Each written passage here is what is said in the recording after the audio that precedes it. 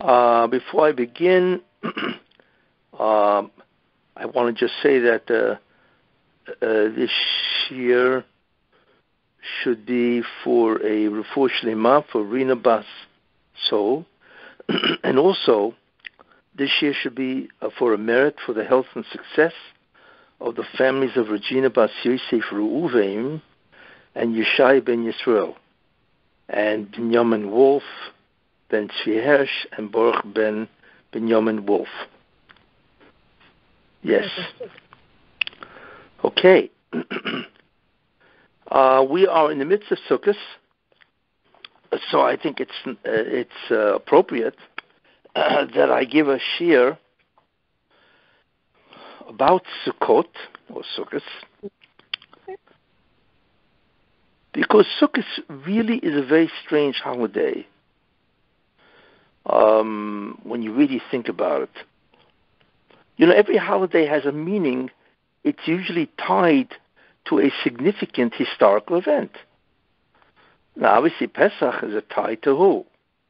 It's tied to the Yetziat Mitzrayim, the exodus from Egypt. You can't get too much more significant than that. Shavuot is tied to what? It is tied to Matan Torah, right? It's tied to the giving of the Torah. And you have Hanukkah, which is tied to the Greeks trying to take over, and the freedom from the Greeks to rededicate the temple. And then you have Purim, of course, where the whole Jewish people were saved from being destroyed by Haman. I mean, these are very pivotal, significant events. What about Sukkos? Well, Chazal, the rabbis offer two explanations. I mean, Sukkos is filled with mitzvahs, if you think about it. You have the Sukkah, you have the four species, right? The lulav, the esrog, hadassim, and arovas, right? Then you have other things going on in Sukkos. You have Hoshana Rabbah, you have the banging of Hoshanas on the ground, you have Simchat Torah, a lot of significant stuff on Sukkot. Well, we would expect some major historical event. So what is the reason? Well, to commemorate, it's machlokas, an argument. One is to commemorate the fact that they had Sukkot, shacks or huts in the desert. And the other one because of the Anani HaKavod, because there were clouds of glory that actually surrounded the Jewish people to protect them. It was amazing. It was totally surrounded. Imagine millions of people, clouds surround to protect them from the desert or the wilderness and so on. But wait a minute, there's something very strange here, you know. And what's the significance of that? What are we talking about? Yeah, it's a miracle that clouds surrounded the Jewish people. But why is that a significant event? I mean, Jews have experienced many miracles. This doesn't seem in any which way to equal any of the other holidays, right? So then what is going on here? And Sukkot has many mitzvot. It has the sukkah, right? You know, where you're supposed to sit in the sukkah for 7 days or 8 days, whatever. If you're in Israel or America, whatever. All right. Then it has the lulav and esrog, the four species that you're supposed to wave, right? You have that.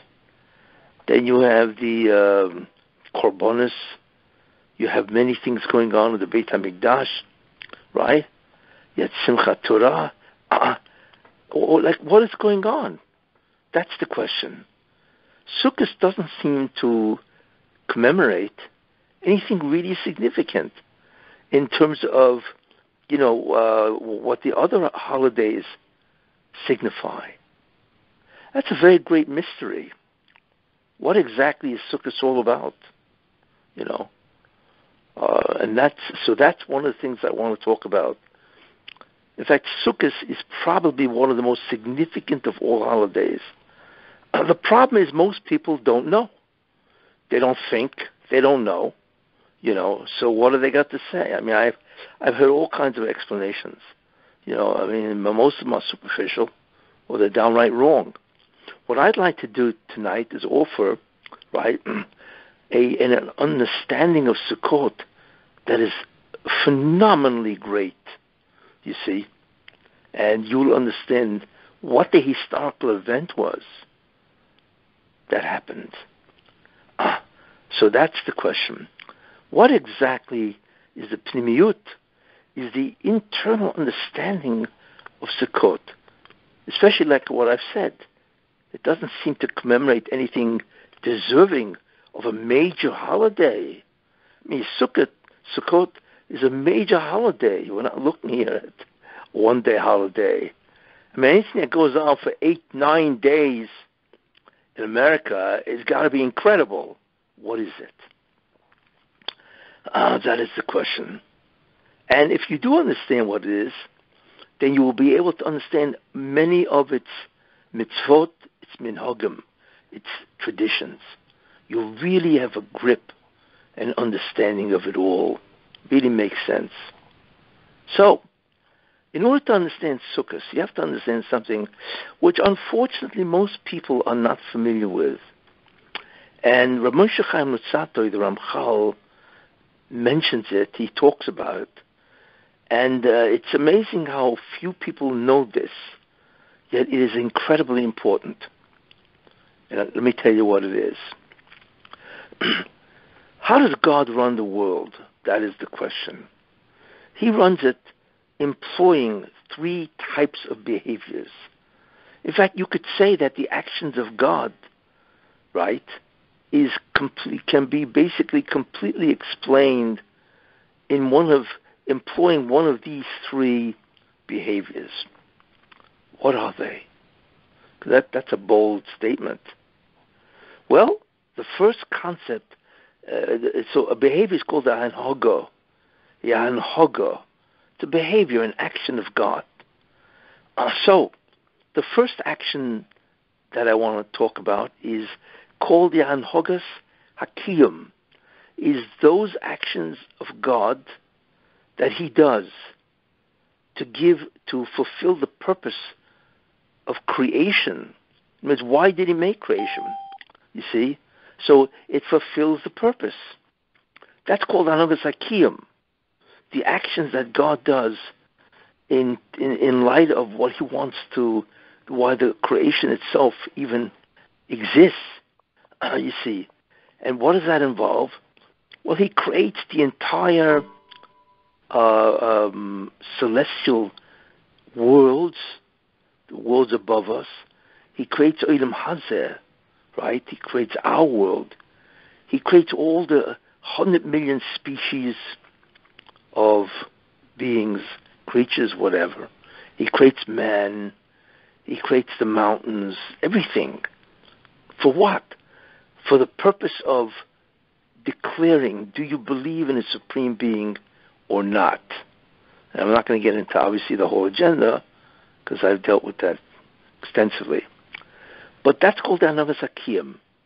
He creates man and the whole background of man, everything, in order to fulfill the purpose of creation. So that's the first hanhaga, the first actions of God. Next hanhaga is now, since God gave mankind free will, right, which obviously means that they can choose to do whatever they would like, basically, right? So then God waits for them to actually perform or to do whatever they choose. And He waits, and He will respond with what is called mishpat, justice. So that's what God does. So then God performs actions that respond to man's actions. It's called justice, you see. So if a person sins, then God will try to warn him, and if not, the person doesn't repent, then He will punish him. You see, so that's an action of God. If a person does good, God will not reward him, because the reward of a mitzvah cannot be sustained in this world. It's infinitely greater than the world. But God will give him a greater opportunity to do more mitzvahs. You see, for instance, he will allow this person to become wealthy. So he will have a tremendous amount of money to do more mitzvahs. So in a certain sense, that of course is mishpat, justice, because since you do a mitzvah, right, then I will enable you to do more mitzvahs or greater mitzvahs or whatever. Anyway, that's called Anhagas HaMishpat. The actions or the behavior that God does, right, that is in consequence of man's acts, and it conforms to the concept called justice. So that's the second thing. And then there's a third series of actions, which most people are unfamiliar with. What is that? That's called the Anhagas HaYichud. It is the acts of a being that is over everything, is superior to everything. What does that mean? Because if you look at something, you'll notice that if man has free will, that's a big problem. Because it is possible for everybody to sin. And if everybody sins, right, then there will be no future world. Nothing. And that will frustrate the will of God. Now, God gave man the ability to do that because he's got free will. So it is certainly theoretically possible for all mankind to sin.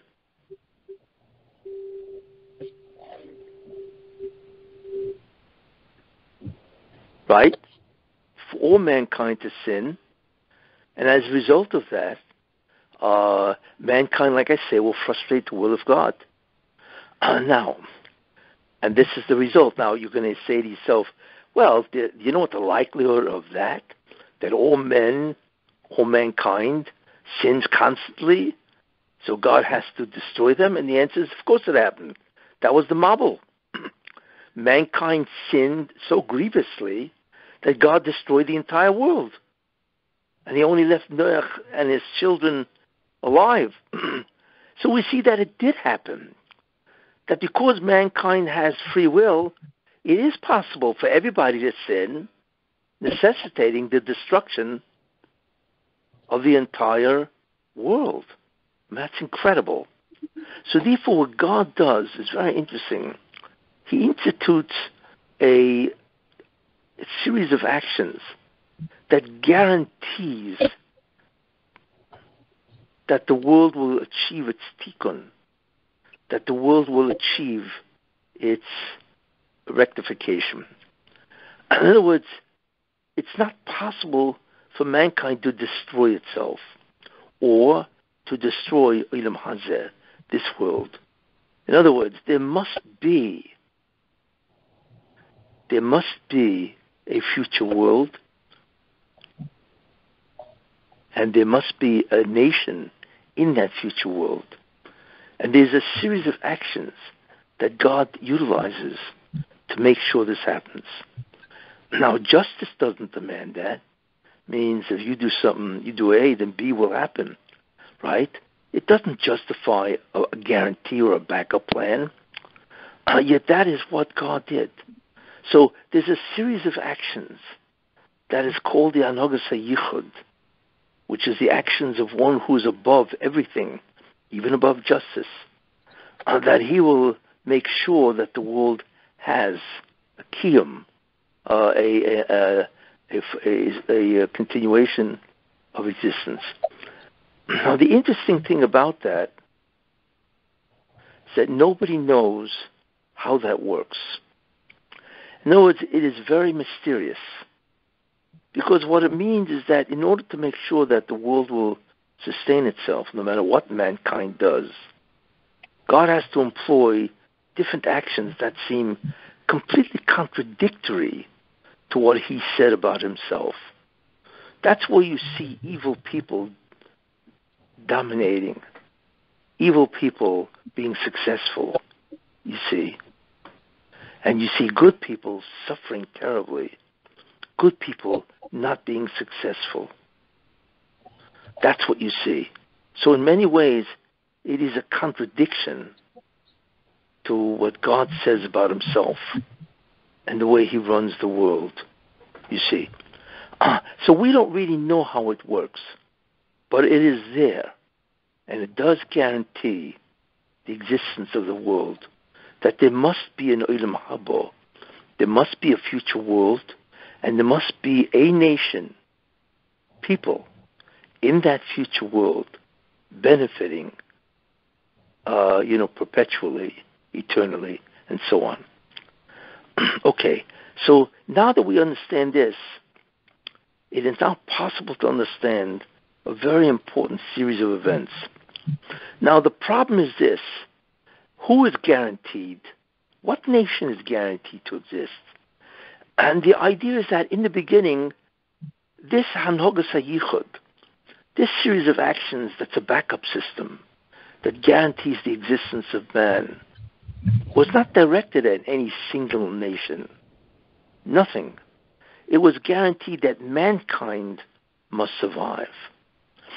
So when Adam HaRishon was created, right, he was the only person, and then Chava. So they were guaranteed that the world must continue even if Adam sins. So that's what happened. That Adam HaRishon and Chava, they sinned. Now, what should have happened is they should have died. But God doesn't want to do that. So he continues. There seems to be a constant noise. Somebody has to close.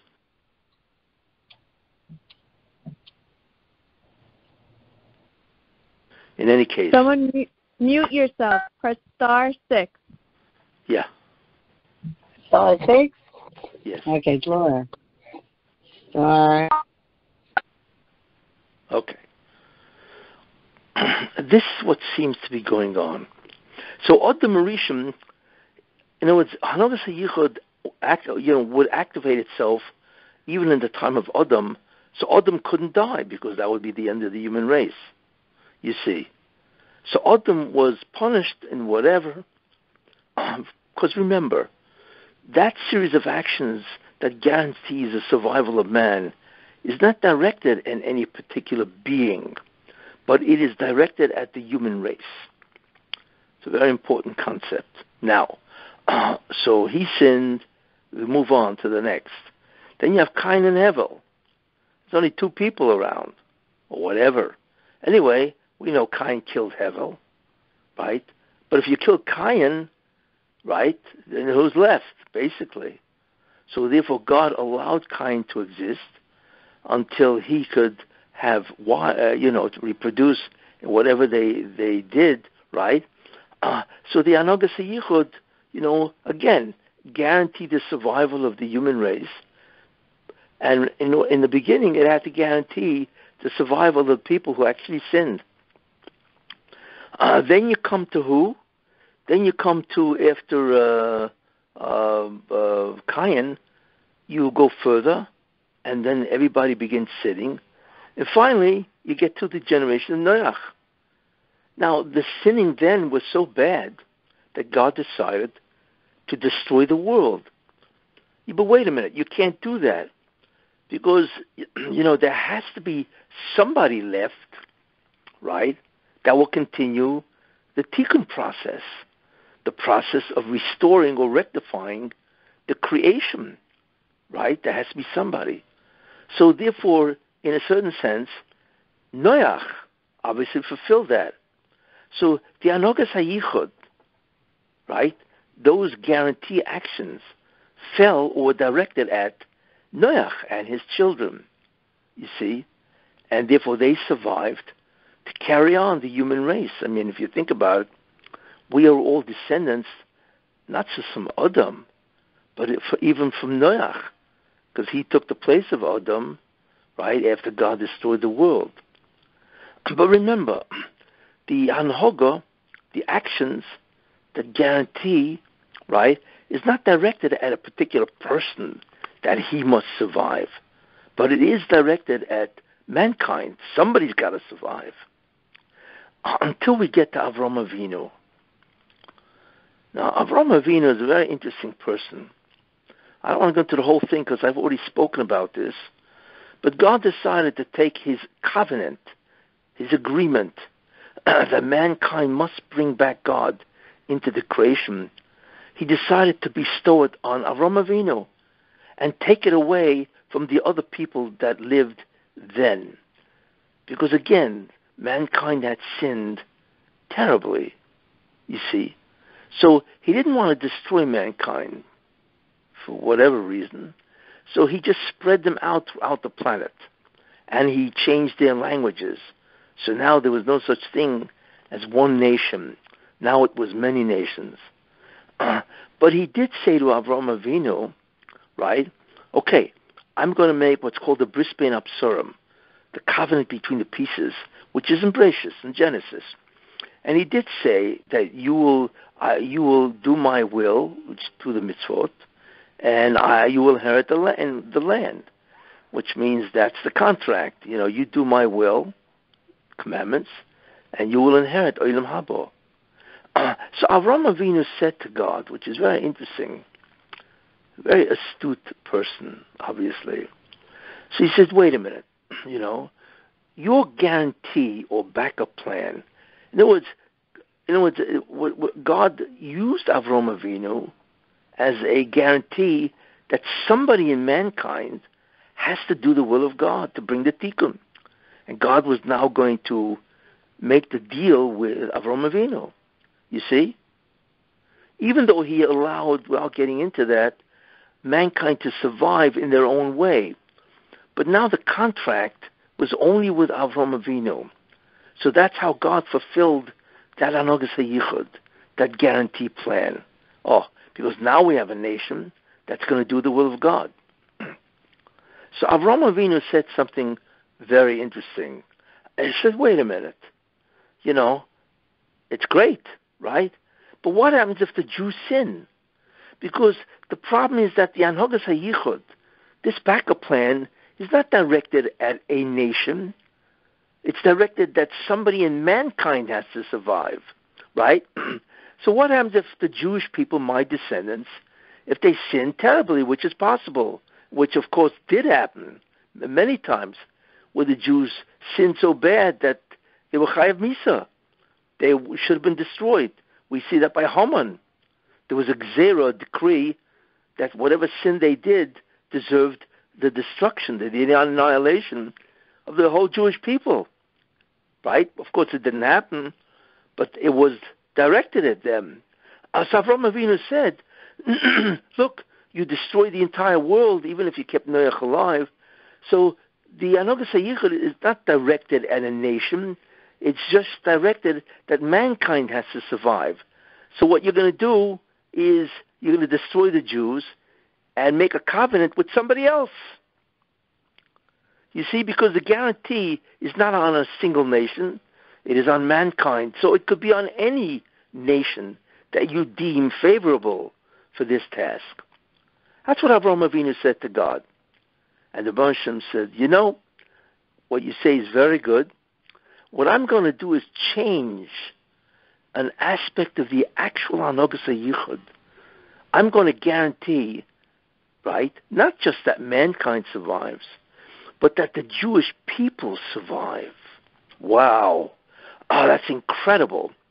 That means the Jewish people can never be destroyed, because that's what Anogas HaYichud does.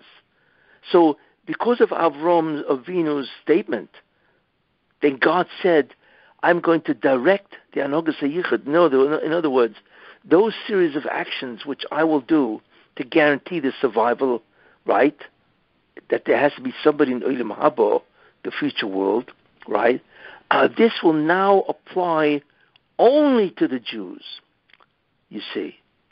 And therefore they become indestructible. That's amazing, you see. And therefore God made a covenant with Avraham Avinu, which is an agreement, and he went through pieces of animals. That's how they used to do it in those days, whatever. In any case, and he went through as two different symbols. If you look at the Chumash, this is what it says. He went through as a tremendous flaming torch, fire, right? And he went to as a smoking furnace. Those were the two symbols that God went through the pieces, signifying that he will act two ways to the Jews. What does this mean? It means if the Jews do the mitzvahs, which means to bring the tikkun, then God will appear to them as a light, tremendous, awesome light. But if they don't, and they sin, then God will appear to them as a smoking furnace. And Rashi says that symbolizes Gehenna. It symbolizes hell, as they say in English, right? That means punishment. And that was the backup. In other words, the backup system is a great deal of punishment, right? And I will bring that upon the Jews, you see, because the Anogas HaYichud now guarantees the survival of the Jews, not only the survival of mankind, but the Jews are now indestructible. So Avraham Avinu got what he did. So we go further by Matan Torah, the giving of the Torah. Moshe Rabbeinu, the sin, all of a sudden God says to Moshe Rabbeinu, get down, because your nation has corrupted themselves. You see. So Moshe Rabbeinu was carrying the Luchos tablets, and he goes down and he sees they're all worshiping, or whatever, they're worshiping a golden calf. So he takes the tablets and he throws it at the bottom of the mountain and shatters it. You see, and Moshe Rabbeinu knew this is very bad news, because this really would entitle the Jews to annihilation. That's how bad it was. So Moshe Rabbeinu, so this happened on the 17th day of Tammuz. That's right, Shivos B'Tammuz. So Moshe Rabbeinu now goes up to the mountain again, turns around, goes up into the mountain, wherever that, Mount Sinai, right? And he's now arguing with God. This is the second 40 days, you see. The first 40 days is where he received the Torah, the Ten Commandments. The second 40 days is he's now going up to argue with God, right? What does that mean? To argue and try to appease God, not to destroy the Jews. But wait a minute.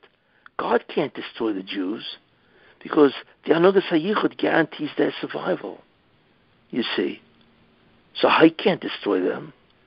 So now we understand something very important, that God said to Moshe, I will make you a great nation. You see, I'm God, a great nation, and you will become the of.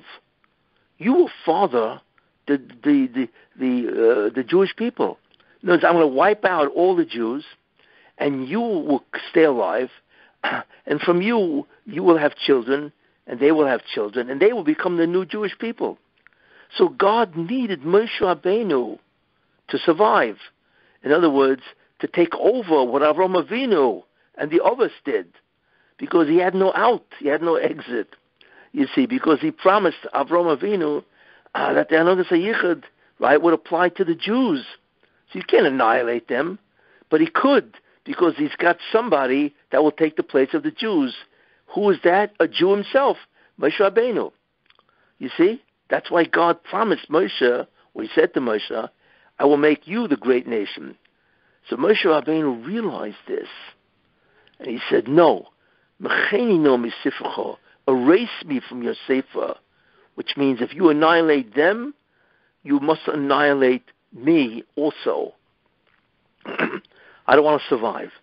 So when Moshe Rabbeinu was taking the exit that God had, so therefore God said, what choice did God have?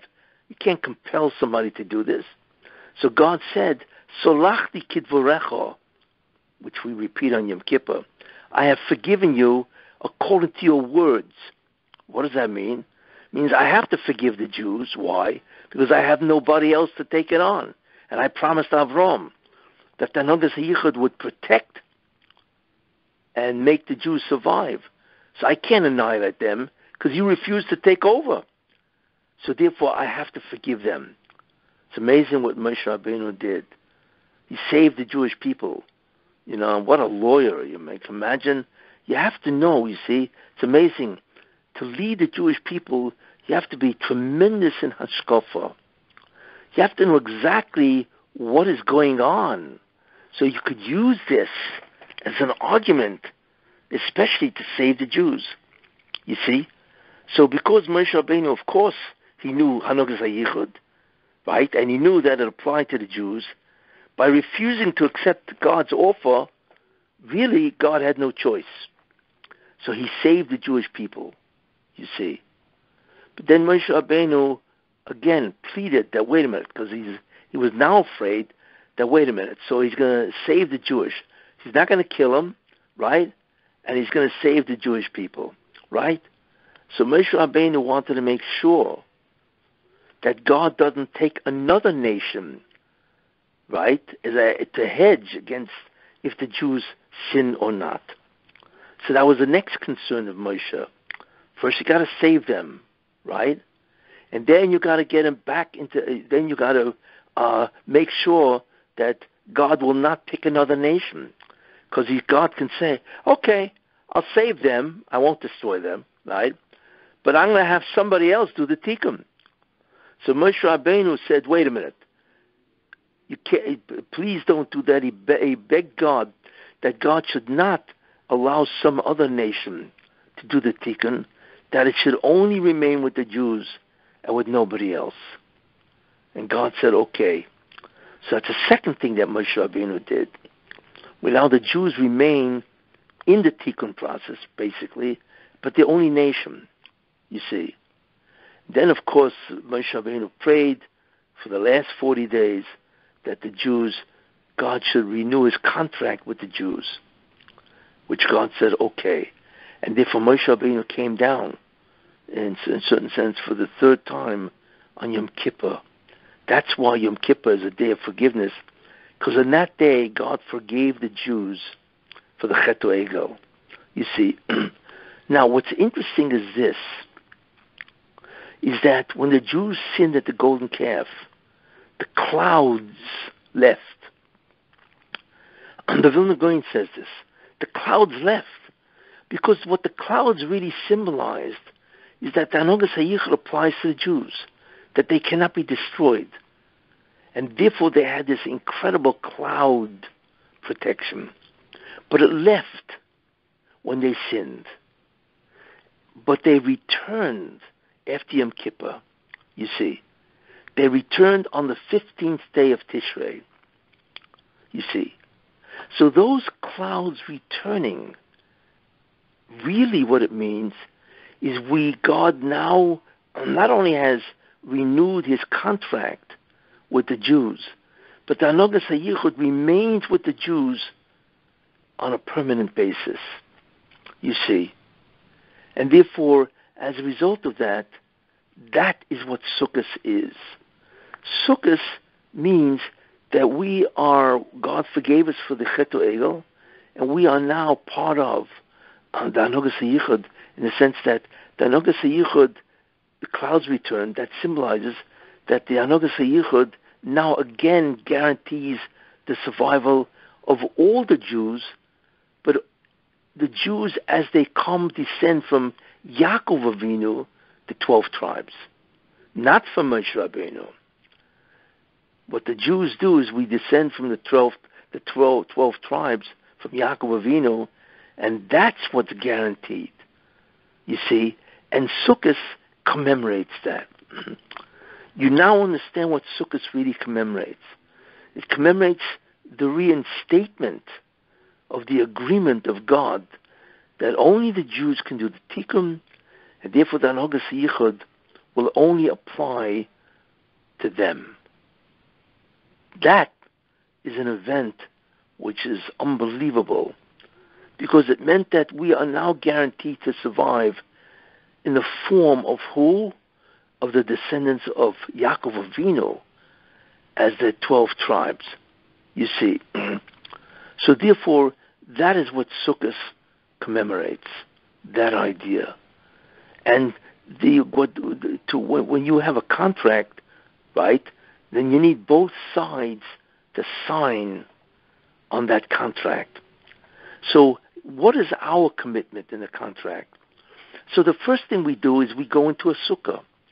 Now the essential mitzvah of the sukkah is the schach, is the covering. What does that mean?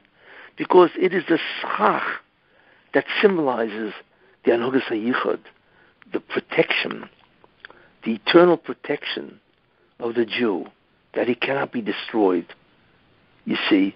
And of course, we go out of our house into a sukkah because really our whole life is a sukkah. There's no such thing as a permanent house. You see, we know that. We've been in exile for thousands of years. There's no such thing as a house that you can feel safe and secure. I mean, just take a look at the diaspora. In Spain, they were doing great.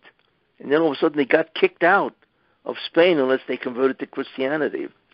So there's no such thing as permanence in a house or shelter, right? So God says you need to go into a sukkah, right? Because a sukkah is really where we live. Olam Hazeh, this world, is temporary. But the main thing is the schach, and that has certain laws. Because the schach, the roof, which has to be made of certain material, that symbolizes the Anogas HaYichud. You see, the acts of God that guarantees survival and that we will do the tikkun. And that's why we are in a sukkah. That's also why, you see, there's tremendous simcha. Why does sukkah have such joy? The joy is that we survived, that God renewed his contract with the Jewish people, and that we're the only ones that can do a tikkun, you see, and therefore get Olam Haba as a full nation. I mean, that's a tremendous simcha, joyous concept, you see. Of course, if a non-Jew wants to do the tikkun, fine, but he has to become Jewish, halachically. So he can also do the tikkun, but he must do it as a Jew, not as a non-Jew, you see. So that's why there's such incredible simcha by Sukkos, you see. And that's also Lulav and Esrig and Hadassim and Arovas. They symbolizes us. There are different symbols that you can use, you see. But those four species together, what do we do with them? We shake them, you see. And what we're really saying is we will always perform the commandments no matter where we go, you see. So our shaking the lulav is really, that's what it is. You know, if you look at the gematria of Esrog, you know, Esrog is Aleph, Tov, Reish, Gimel, right? So it's 400. It is 610. Okay? And with the three species, Hadassim, Arovas, right, and the Lulav, 613. You see? So therefore, we are saying to God, by shaking the Lulav, that we will always be in your service. That is our signature on the document, the contract, that God renews with us. You see? And what is his signature? His signature is Shmini Atzeres. Because shaking the Lulav and Esrog is only for what? It's basically only 7 days. The 8th day, there is no shaking. In fact, there's no mitzvahs actually to perform. Why? Because the 8th day symbolizes God's signature in the sense that, you know, he will supply what he promised to Jewish people. You see, not only that, but you think about that, the essence of Sukkos is the restoration of the Anogas HaYichud to the Jewish people, the reestablishment of the whole agreement that we are the nation that will do the tikkun, and we are the nation that will be in Olam Haba, in the future world, of all the peoples of the earth. That's why the Jews are indestructible. No matter what you do, you can never destroy them. And therefore we say Hoshanas. You see? In fact, we say that. Hoshano, Lamancha, Elokeinu, Boreinu, Doshenu. That's why, you see, we say, Hoshana, save us. Because among the essence of the entire Sukkos is the re-establishment, the restoration, you see, of the agreement between the Jew and God, you see. So like I said, the schach symbolizes, right, his protection. The lulav esrog, hadasman arava, symbolize our agreement that we will do the mitzvahs no matter where we are, and that's why we shake it in all the different 6 directions. No matter where we are led, we will worship God, the Taryag, you see. And that's why there's such, like I said, Simcha, and Shmini Atzeres represents his signature. Now we can ask, what about Simchas Torah? We would have thought that maybe we should have, celebrated Simchas Torah on Shavuos. Why Sukkos? Because the idea is that since everything is now rededicated, right, in terms of the contract between us and God, as a result of that, right, we are therefore on Shmini Atzeres, our dedication to the Torah has been completely renewed because we are now guaranteed survival. So therefore the Simcha of Simchas Torah is really the reinstatement again that we will observe the Torah, you see, because the Torah of Shavuos, in many ways, Moshe Rabbeinu destroyed it, you see, and he received a second luchos, you see, and therefore on Shmini Atzeres, which is God's signature on the contract, everything is reinstated. So our Simcha of Torah, which was renewed on Shmini Atzeres, because that's God's signature, there's such incredible joy, and that's why it happens on Shmini Atzeres, you see. In any case, so we get some type of grasp of what is going on. So we realize that the event of Sukkos commemorates an event, right, which was life-saving to the Jewish people, you see. It was a rededication, right, reinstatement of the contract between the Jews and God, where we would now be the subject of the Hanogas HaYichud, which is a guarantee to do the Tikkun ultimately and to get Olam Haba.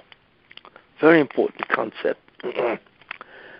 Now, there's something I wanted to also mention. Very interesting. Okay. Last Hanukkah, I gave a shiur. That shiur was last year, 2021, right? I gave it on Sunday, I think it was, last Hanukkah. And Hanukkah was on November 28th, and it started Sunday at night. And I mentioned then, you see, that Shabbos of last year has a convergence of 7 different aspects of holiness. And I will tell you what the significance of that is. The first thing is Shabbos, the Kedusha, the holiness of Shabbos, happened then, right? Hanukkah of last year. The second thing is that the parasha that we read then was Miketz, right? And Miketz is all about Yosef getting out of prison. So that's the second very important idea. Third idea, you see, is of course that it was Hanukkah. That's the third Kedusha, or aspect of holiness of that Shabbos, Hanukkah. The fourth idea is that Shabbos itself was Rosh Chodesh, Teves. It was Rosh Chodesh. It was the beginning of the new month called Teves, you see, and that itself, Rosh Chodesh, is always a day of holiness. Now, what was fascinating about that, right, is that was Rosh Chodesh Teves. Now, I had mentioned quite a while ago, Teves is the mazel of Esav, right? Esav has certain months, Esav or Edom, has certain months where his mazel is supreme. So if something bad happens to the Jewish people, much of the time it happens in Teves. Apparently that's the month that he can argue best, you see. So Rosh Chodesh of that Shabbos of Hanukkah was Teves, was the month of Esav, which is interesting that it happens in Hanukkah. So in a certain sense, Hanukkah is a protection, you see, against Teves, the Rosh Chodesh of Teves, which is interesting, you see. Now, besides that, right, something else. Now, what is important to know is there is a great, one of the Chazal, he's a Rishon, means he lived hundreds of years ago. His name is the Rokeach. And the Rokeach said that and he was a tremendous Kabbalist, Kovel. And he said the following, that the 8 days of Sukkos, because there is only 8 days, in Israel there's only 8 days, only in America is there a 9th day, but the 8 days of Sukkos parallels the 8 days of Hanukkah. Isn't that interesting? That means the 8 days of Hanukkah parallels the 8 days of Sukkos. So in a certain sense, right, we are also, in a certain way, the Kedusha of Hanukkah now. Kabbalistically, this is what he says, you see.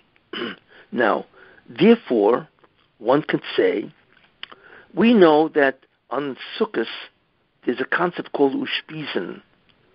And the Ushpizin is Avram, Yitzchak, Yaakov, Moshe, Aaron, and David and Yosef, right? Because they are the pillars of the Avodah of a Jew, and so on, you know. And therefore, each one comes for one day.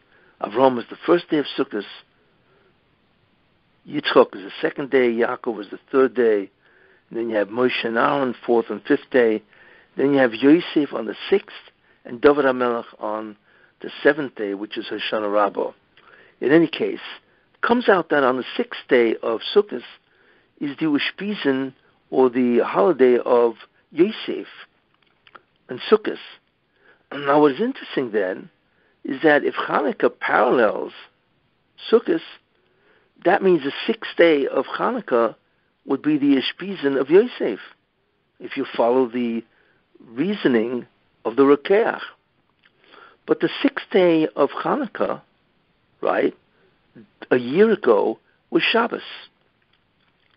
So we could say that the Ushpizin of Yosef, since Hanukkah parallels Sukkot, was actually that Shabbos.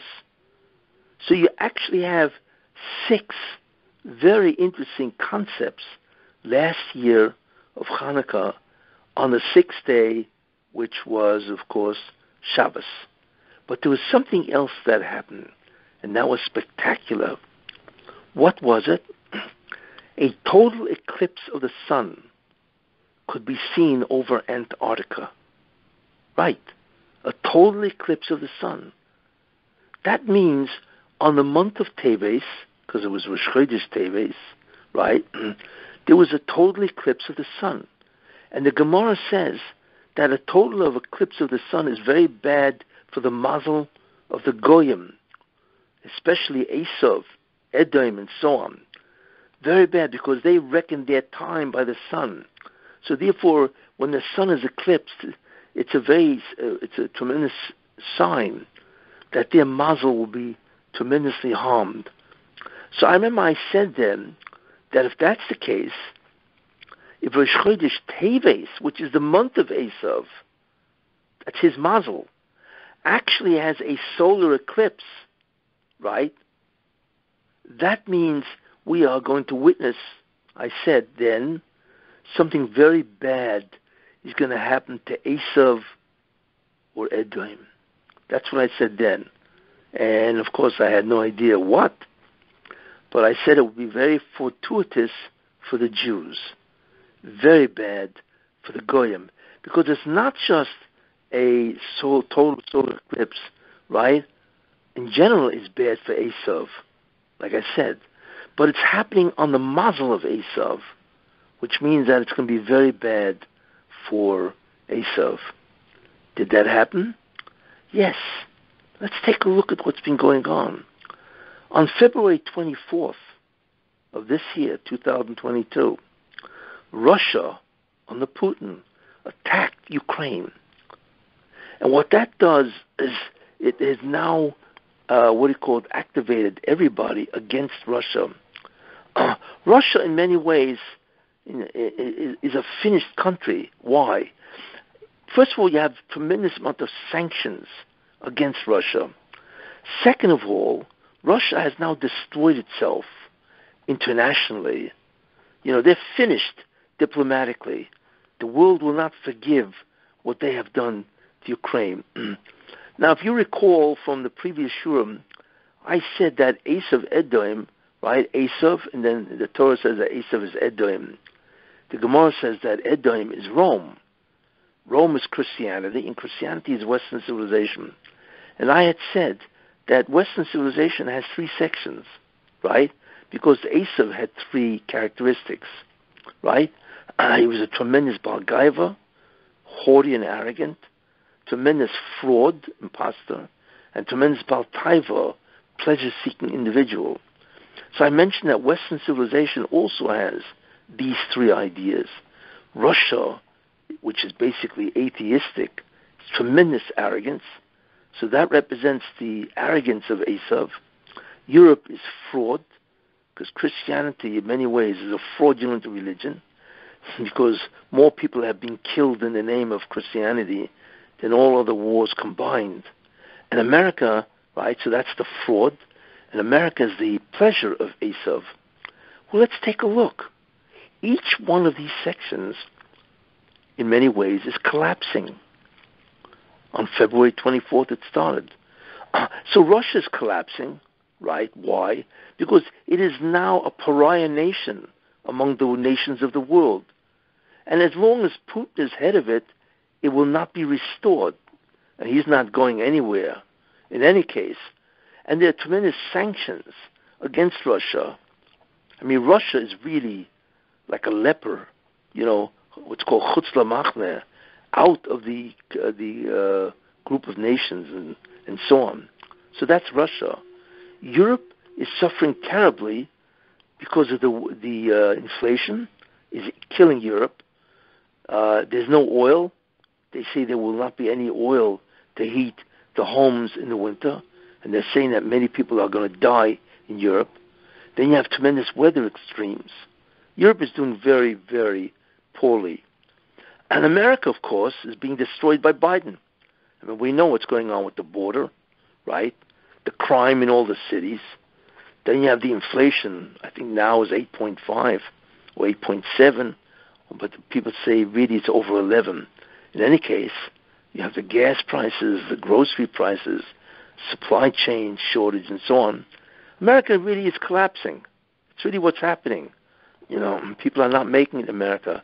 So what's remarkable is right after Hanukkah in February, Putin started the collapse of Edom, of Esav. And what is amazing is that total solar eclipse that happened on the Shabbos of Hanukkah, right? The Shabbos of Hanukkah, like I said, was the Rosh Chodesh of Teves. That total solar eclipse actually addressed itself to the mazel of Esav. And that's exactly what we're seeing now.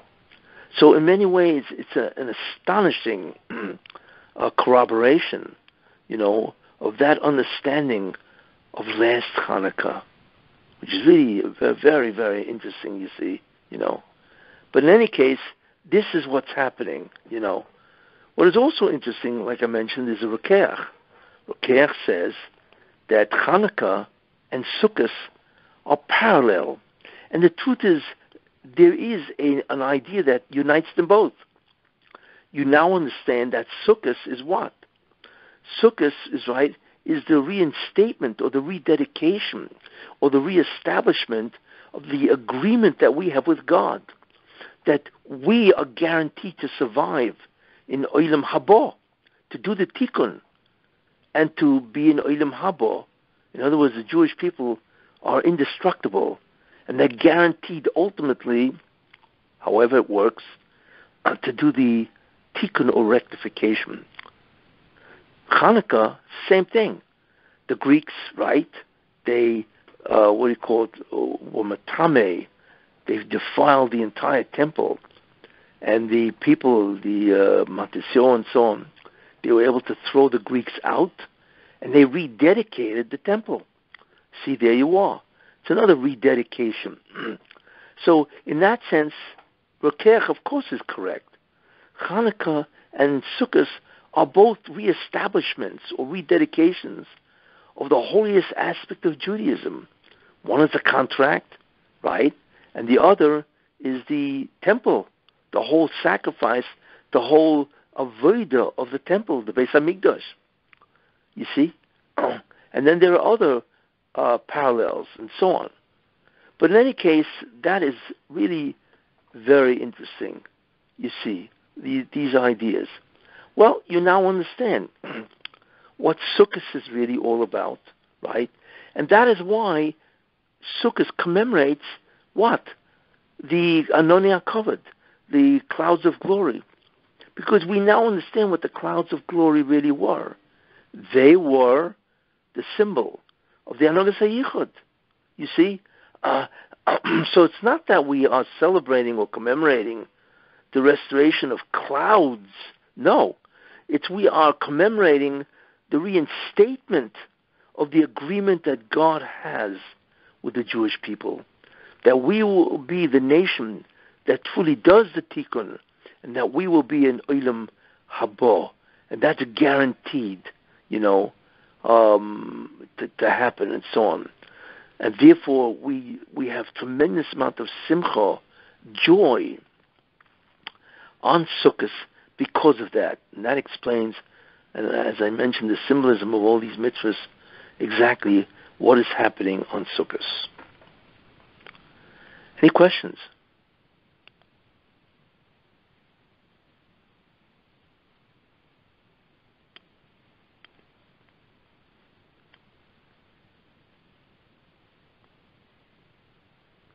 Any questions?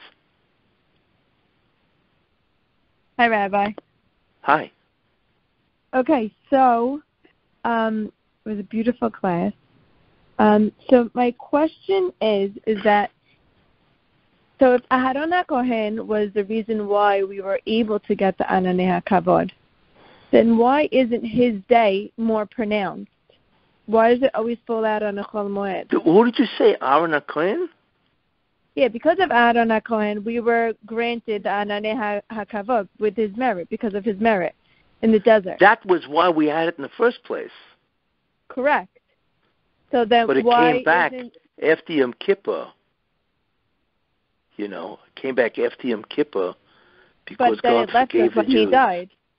What was but that? Then it left us when he died. Yeah, because, the agreement remains, of what that probably meant. It wasn't necessary to protect the Jews with the anonim. I mean, it doesn't mean that the Jews were vulnerable. That's not what it means, But what it probably does mean is that the protection that the Jews have to survive remained, It could be also that those clouds of glory are a spectacular miracle. They were spectacular because it surrounded them on all six sides. So it could be that you needed to have that symbol. Anogas HaYichud remains, but to have that incredible symbol on a daily basis, maybe it could be that it needed, the merit of Aharon HaKohen. But that would exist even without Aharon HaKohen, you see. I mean, if you think about it, every time you woke up in the morning, you would actually be surrounded by clouds. It was just incredible. And then there was a fire at night that led the Jews and so on, So maybe that needed a tremendous merit for the symbol to be so spectacular. You know what I mean? Got it. Rabbi, Yeah. so now you believe that last year Yosef was released Hanukkah, correct? Yosef was released on Rosh Hashanah. But what's interesting, this year, by the way, it's going to be the same thing. Everything I mentioned that happened last year is going to happen this Hanukkah. The only thing that I'm not aware of is there won't be a total eclipse. But you can have the 6 ideas. What? Maybe there will be, and we just don't know. We don't know. But right now, I mentioned 7 things. 6 of those 7 will happen this coming Hanukkah. Because Hanukkah, again, is Sunday night. What? Repeat it. What are the 6 things? Well, the first is that it's Shabbos, right? It was on Shabbos is one. It's Kedusha of Shabbos.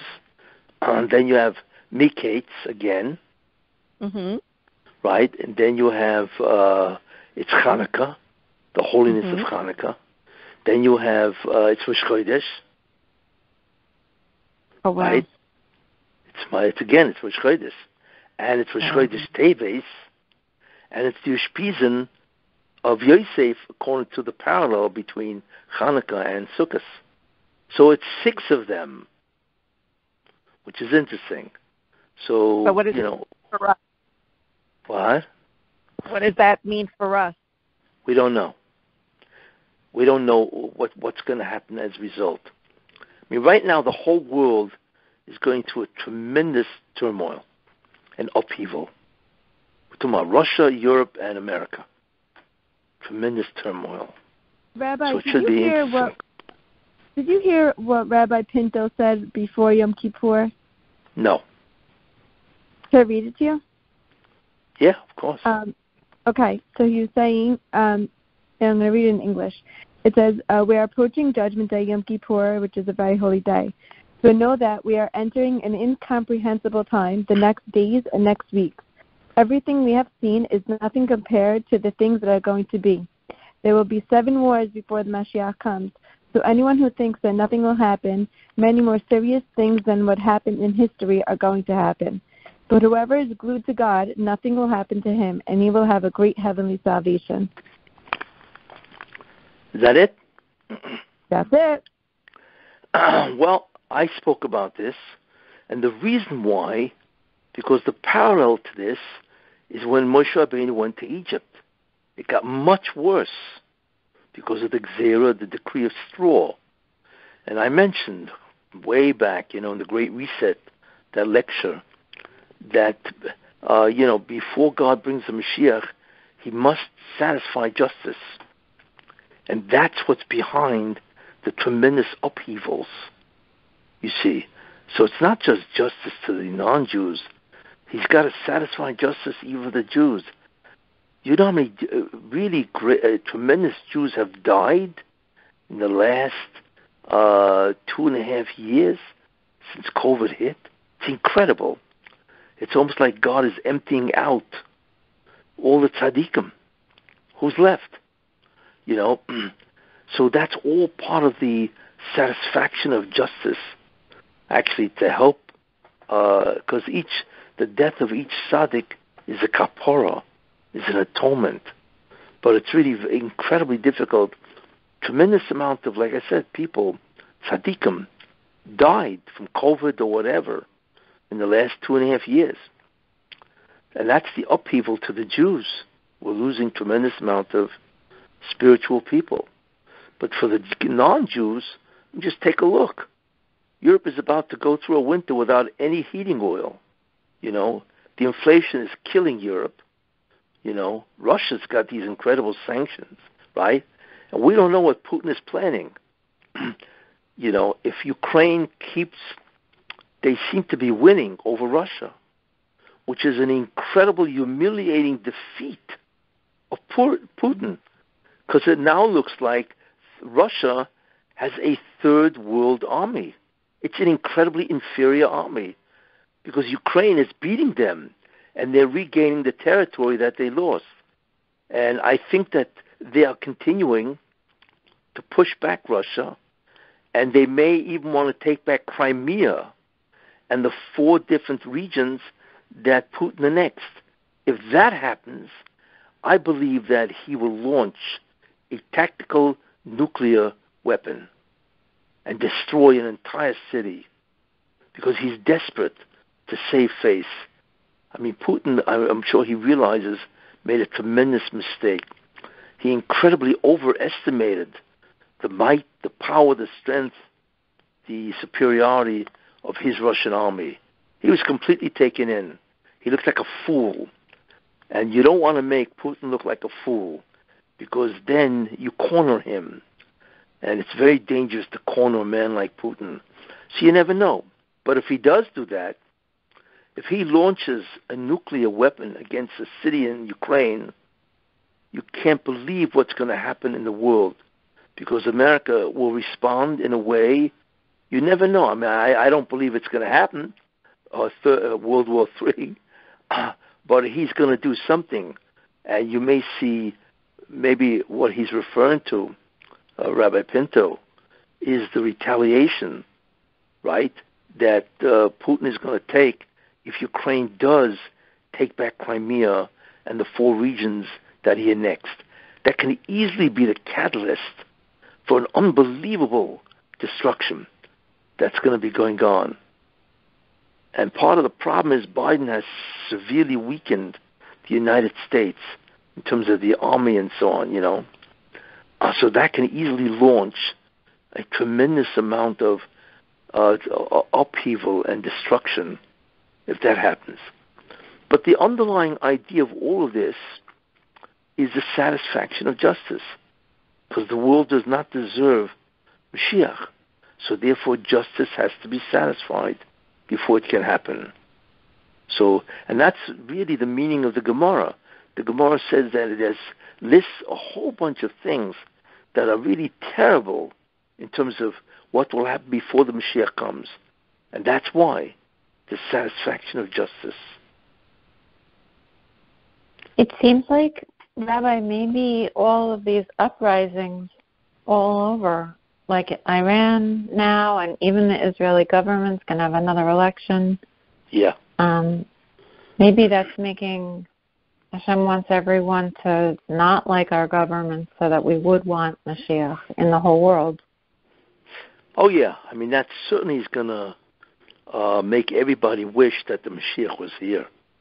No question about that, because it may get really, really very bad. And there's a lot of supply chain shortages. There are countries that are going to starve because the price of fertilizer is through the roof, grain, everything.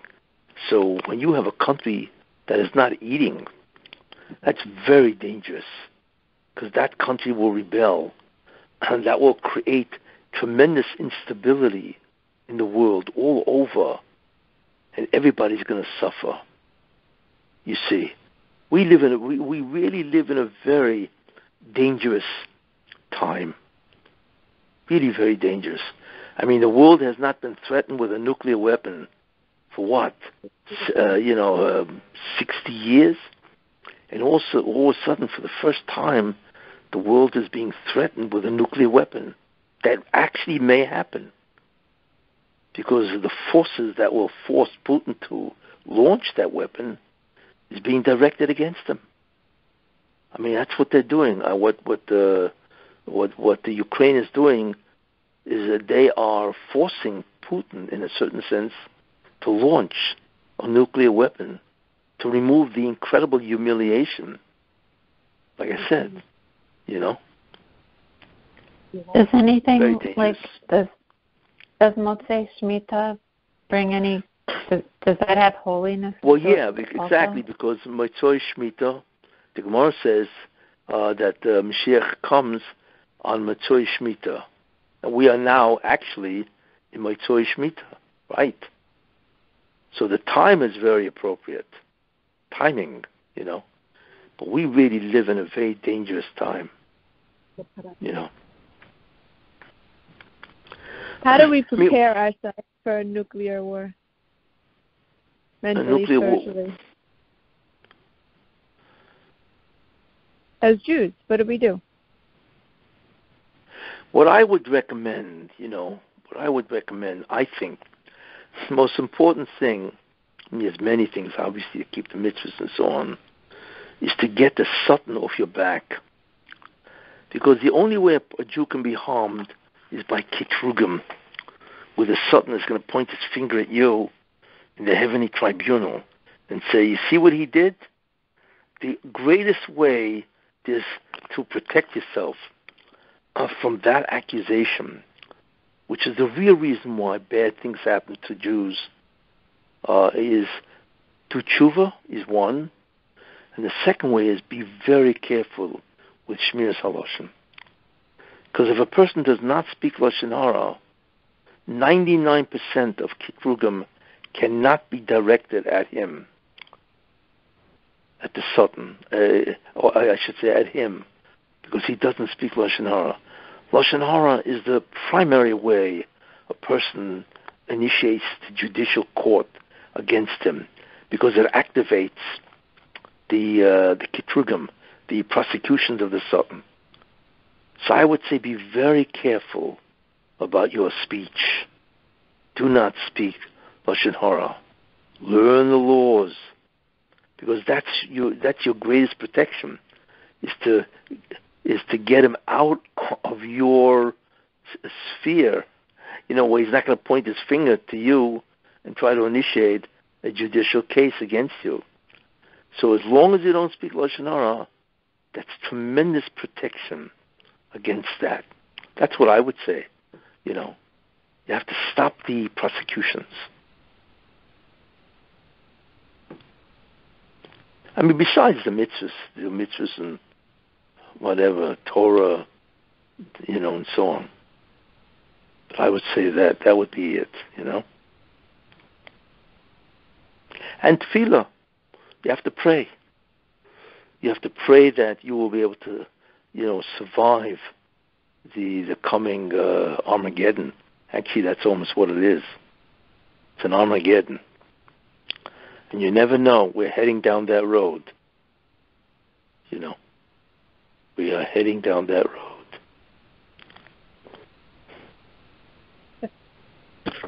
So to end on a good note, Rabbi, can you uplift us? Well, the good note is this, is that after this comes the redemption. That's a good note. It's one thing if this happens and then everything is finished. No. All of this is to allow the redemption to occur. That's the end game. Does it say anywhere how long this Armageddon lasts?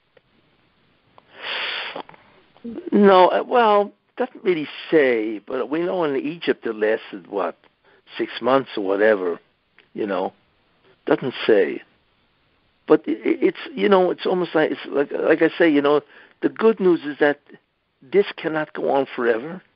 The world cannot destroy itself. God will not allow that.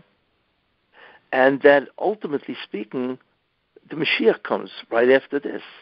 Because this is the whole thing that's stopping him, is the satisfaction of justice. Once that happens, then it's over with. What? When do you think this is going to unravel? Unravel? Yeah, when is it going to happen? Which one, the bad part or the good part? What? The bad part. The bad part. You could tell us both parts. Well, the bad part is happening now. Because like I said... but it's going to really get so bad, it's going to get worse. Yeah, because the trigger of all of this is that Ukraine is actually being victorious. And you're dealing with an individual that will not tolerate this type of humiliation. And if they proceed, like I say, if they take back Crimea and they take back the 4 regions that he annexed, it's over in the sense that he's going to launch or else he's finished. But isn't that where the U.S. should step in and try to make peace between the two of them? You know what the problem is? Because Biden is a moron. They don't care. We're not dealing here with Trump. Trump dealt very well with Putin. Putin respects Trump because he's strong and he's seicheldig, he's logical. We're dealing with a guy that drips into a soup. You know what I'm saying? We're dealing with a guy who's a moron. Right? Guy's a buffoon. So who are we dealing with, right? He's going to sit and go negotiate with Putin. Putin wants to eat him for breakfast. That's who he is. So, how good can we feel with this guy, plus Obama, plus whoever else is directing him, Ron Clegg, whatever his name is, Clayman, whatever his name is, and Susan Rice, whatever. They're idiots. Because you see that they've done things which are stupid. So how intelligent can they be? They've done things which are absolutely idiotic. The fact that America is disallowing energy, the coal, the oil, the gas, it's unbelievable. That could solve the whole problem. And imagine how much money they could make by selling oil to Europe. So they stopped it all, and the whole inflation, the supply chain crisis, all of it is due to Putin. This is Putin, not Putin. Excuse me, Biden. Yeah, this is Biden's doing. All of this. This guy is the worst president in U.S. history. He's the worst president, no question about that. He has completely destroyed America. I mean, Afghanistan was a showpiece. That's when you saw how stupid he is. I mean, a 10-year-old kid would not have done what he did in Afghanistan. Everybody knows that. And that's what the Rebbe made him appear, and everybody saw what kind of an imbecile this guy is. And he's the one who's going to negotiate with Putin? Or the guy who's going to save us from a nuclear Armageddon? If anything, it's not just him. It's the people directing him.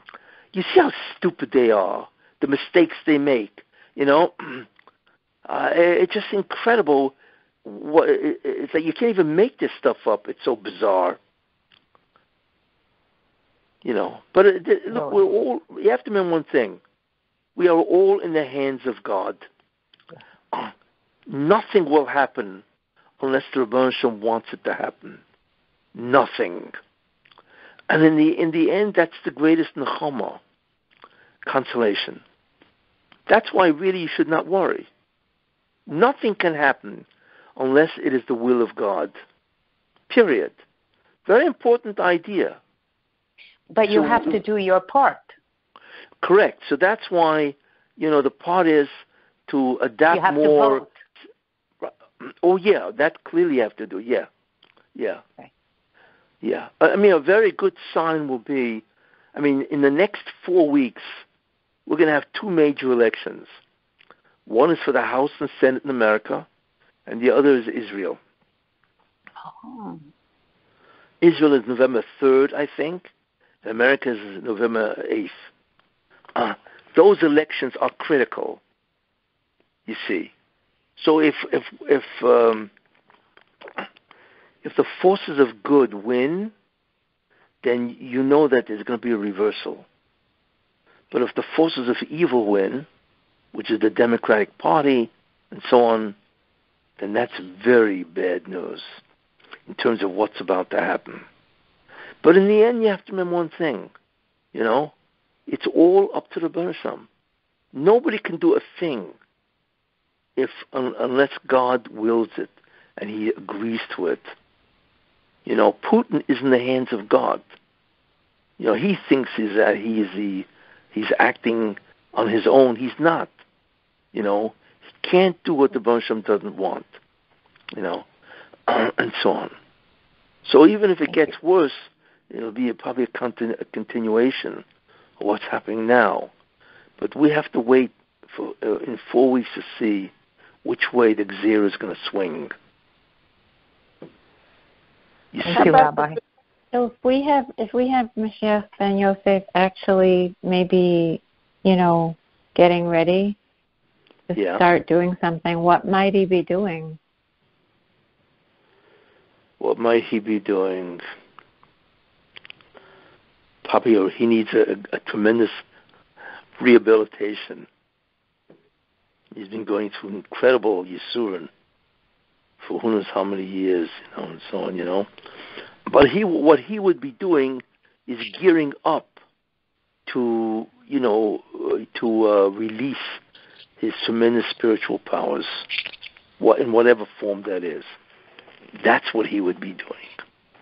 But just remember, we are in the hands of the Rebbeinu Shalom, and we have the Hanhagas HaYichud. We are all guaranteed to survive. That's what Sukkos is about. We're guaranteed to survive, guaranteed to be in Olam Haba, and hopefully guaranteed to be in the Messianic era. Amen. And that's really just to think about. Remember, like I say, nothing can happen unless the Rebbeinu Shalom wills it. Period. Doesn't make a difference, what Biden is doing. The Rebbeinu Shalom allows him to do this because it's part of the agenda of God. You see, so he conforms to the agenda of God. That's the only reason why it's happening. You see. But I told you what triggered the whole thing, right? You remember that? Yes. What triggered all of this is June 2015, when the LGBTQ became constitutional. Right. That was the trigger. Ruth Bader Ginsburg. What was that? That Ruth Bader Ginsburg who passed her law. Yeah, she's part of that, yes. Tremendous Rishas. Very evil woman, But when that happened, they initiated the end. And that's why Trump came down that escalator and he said, I'm running. He said that, 10 days before Anthony Kennedy voted for it, But when they did that, that triggered the end. Like I said, I gave a whole shit about that. Mm-hmm. You see. So that's it. So the bad news is that, it's going to be a rough time. The good news is that right after the rough time is over, it's not another continuation of more rough times for another 1,000 years. It's over. It's the end. And the end is supposed to be something which is beyond our comprehension. The goodness, the light, the unbelievable, the spirituality, the benefit of mankind will be spectacular once the evil is gone. So you just have to hold on, hang in and trust in God. You need to have bitachon. Very important.